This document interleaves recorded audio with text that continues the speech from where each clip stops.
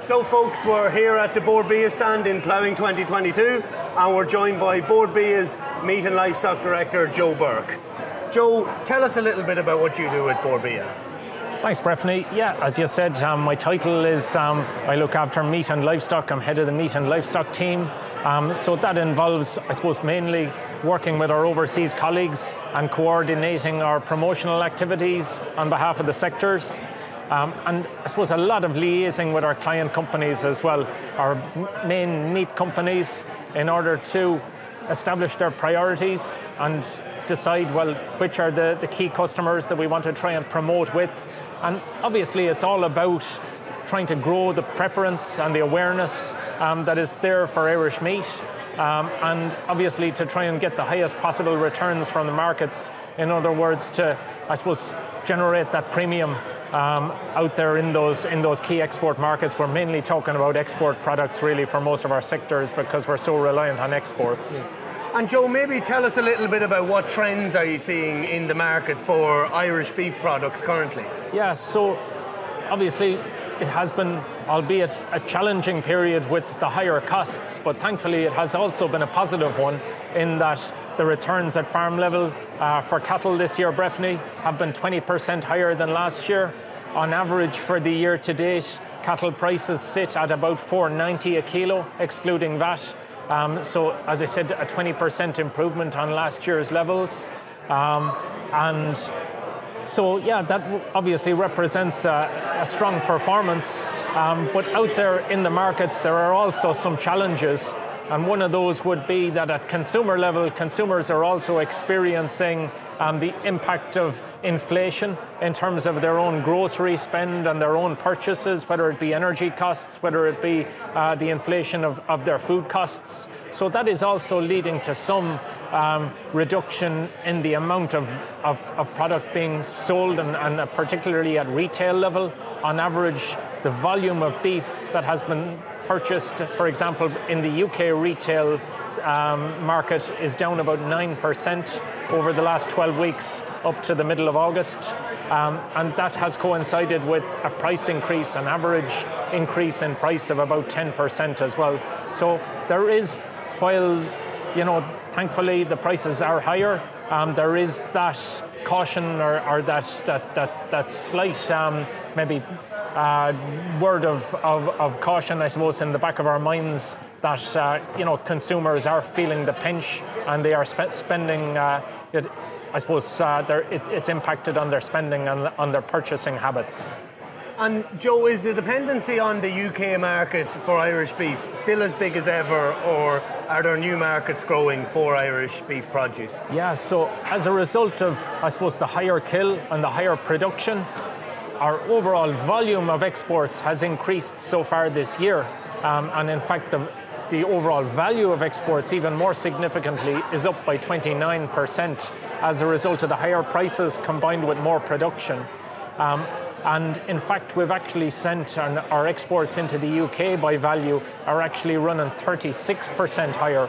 So actually our reliance or our exports to the UK are even higher than they have been for the last few years. However, our exports into continental Europe are also up by a similar 30% in value terms. And in particular, our exports, for example, into France, and that's mainly, I suppose, manufacturing meat, forequarter, product intended for mince and manufacture. That is actually up by over 50%. It's up really, really strongly. Other markets to have increased strongly would be our key priority markets of Italy, Netherlands and Germany. And you know, they have seen strong increases of between 20 and 30% each. And then looking into next year, Joe, how is supply, or have we any forecasts on the supply of beef and beef cattle into next year? So here in Ireland, we would anticipate that our supplies will remain strong. So far this year, we've seen about an extra 100,000 cattle slaughtered, and there'll probably be some additional cattle coming on stream between now and the year end. Probably looking at another 20 to 30,000 between now and the year end. For next year, it's likely that we won't see the same big surge on, that there may be a few less cattle around next year. We did, of course, see a very strong kill of cull cows this year. Mightn't be just as many of them around next year, depending on what the input cost situation is. Obviously, we're mindful that the cost of both concentrate feed, fertilizer, contractor charges, they have all increased significantly, and that has influenced the number of cull cows coming on stream, as well as, of course, it wasn't a great grass year, Breffni, as we know. Some farmers were maybe under a bit of pressure to sell cattle earlier than they normally would do. So those factors will still be relevant next year. But I suppose one thing with another, we have seen a recovery in the number of animals being exported live, particularly of calves. So that may mean that we'll have a few less cattle in terms of prime cattle available being finished for slaughter next year. We'll still, relatively speaking, year on year have a high kill. It won't be much below the 1.8 million that we're likely to have this year. In a European context, though, because of the very high production costs, it's likely that European beef production will fall.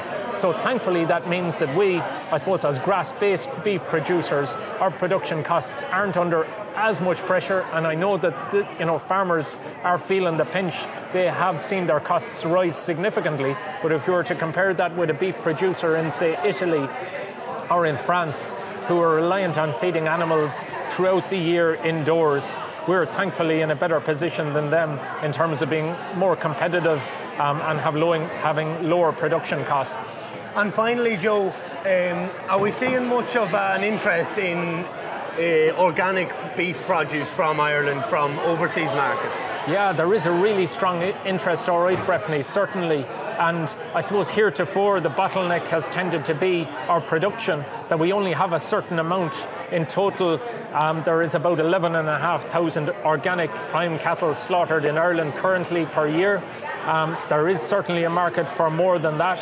A lot of that production is actually going to some of the same customers that are buying conventional Irish beef, and that obviously the organic is sold as a premium product, and it's going into markets like Germany, some into the Netherlands, a small amount into the UK. It tends to be more focused on those premium continental markets, and definitely we would see strong scope there to increase that. I know that there are targets nationally for organic production to hopefully treble over the next few years. And given the level of supports that are there and incentives, hopefully that can grow gradually. Certainly in the next few years, we'd hope that we'll be able to see more organic cattle being produced and finished, and that there will be a strong return and a strong premium for that product. Joe, thank you very much for joining us on the live stream. Thanks, Breffni. Talk to you soon.